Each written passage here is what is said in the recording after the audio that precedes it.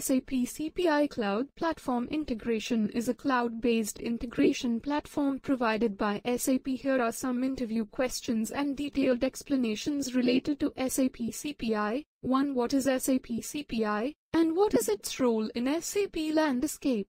SAP CPI is a cloud-based integration platform that allows users to integrate cloud and on-premise systems with each other. Its role in the SAP landscape is to provide a scalable and flexible platform for integrating various systems, including SAP and non-SAP applications. 2. What are some of the key features of SAP CPI? Some of the key features of SAP CPI include pre-built integration content, support for various integration protocols and standards, data mapping and transformation capabilities, and the ability to monitor and manage integrations from a centralized console. 3. How does SAP CPI differ from SAP PIPO? SAP CPI differs from SAP PIPO in that it is a cloud-based platform, whereas PIPO is an on-premise solution. CPI also has a simplified user interface and is designed to be more flexible and agile than PIPO. 4. How do you create a new integration flow in SAP CPI? To create a new integration flow in SAP CPI, you can use the web-based Integration Designer tool, which allows you to drag and drop pre-built integration components and configure them according to your specific requirements. 5. What are some of the different integration patterns supported by SAP CPI? SAP CPI supports various integration patterns, including file-based integration, request-response integration, publish-subscribe integration, and more. 6. What is an iFlow in SAP CPI? An iFlow in SAP CPI is an integration flow that defines how data is moved between two or more systems. It consists of a series of integration components that are configured to perform specific tasks, such as data transformation or routing. 7. How does SAP CPI ensure the security of integrations? SAP CPI uses various security features, such as SSL encryption, OAuth 2.0 authentication, and access control policies, to ensure the security of integrations and protect data privacy. 8. How do you test an integration flow in SAP CPI? You can test an integration flow in SAP CPI by using the built-in testing framework, which allows you to simulate the flow of data between systems and monitor the results in real time. 9. What is an SAP CPI content package? An SAP CPI content package is a pre-built integration template that includes a set of integration flows, data mappings, and other components that can be used as a starting point for building new integrations. 10. How do you monitor integrations in SAP CPI?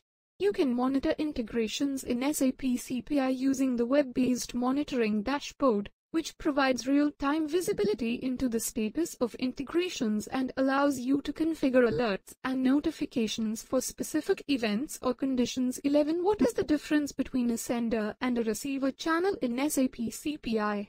A sender channel in SAP CPI is responsible for sending data from a source system to the CPI platform, while a receiver channel is responsible for receiving data from the CPI platform and sending it to a target system. 12. What is a message mapping in SAP CPI? A message mapping in SAP CPI is a process that transforms data from one format to another using a set of predefined rules and mapping functions. 13. How does SAP CPI handle error handling and logging? SAP CPI provides a centralized error handling and logging mechanism that captures and logs all errors and exceptions that occur during integration. It also provides various tools and dashboards to help users troubleshoot and resolve errors quickly. 14. What are some of the different adapters and connectors supported by SAP CPI? SAP CPI supports various adapters and connectors, including HTTP, SFTP, SOAP, REST, JDBC, JMS, and more. 15. How does SAP CPI handle data transformation and mapping? SAP CPI provides a graphical mapping tool that allows users to define and customize data mapping and transformation logic using drag-and-drop functionality and various mapping functions. 16. What is a tenant in SAP CPI? A tenant in SAP CPI is a logical container that represents a specific customer or organization within the SAP CPI platform. Each tenant has its own set of resources, data, and configurations that are isolated from other tenants. 17. How does SAP CPI handle data security and privacy? SAP CPI provides various security features, including SSL encryption, OAuth 2.0 authentication, and access control policies, to ensure the security and privacy of data. It also provides tools for data masking and anonymization to help users comply with data privacy regulations. 18. What is an integration flow pattern in SAP CPI? An integration flow pattern in SAP CPI is a predefined template that includes a set of integration components and configurations that can be used as a starting point for building new integrations. 19. How does SAP CPI handle API management and governance? SAP CPI provides an API management and governance platform that allows users to design, publish, and manage APIs securely and efficiently. It also provides tools for monitoring and analyzing API usage and performance. 20. What are some of the benefits of using SAP CPI for integration? Some of the benefits of using SAP CPI for integration include faster time to value, reduced development and maintenance costs, increased flexibility and scalability, and improved data quality and accuracy. 21. What is a message filter in SAP CPI? A message filter in SAP CPI is a mechanism that allows users to selectively filter and route messages based on certain criteria, such as message content, sender, receiver, and mode. 22. How does SAP CPI handle message queuing and throttling? SAP CPI provides a built-in message queuing mechanism that allows users to queue and throttle messages based on certain criteria, such as message priority, size, and volume. This helps ensure that messages are processed in a timely and efficient manner. 23. What is an iFlow in SAP CPI?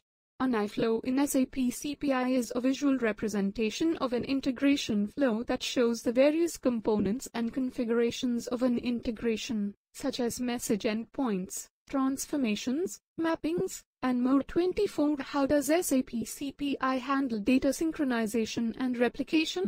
SAP CPI provides various tools and adapters that allow users to synchronize and replicate data between different systems and applications, such as databases, ERP systems, and cloud services. 25. What is a sender agreement in SAP CPI?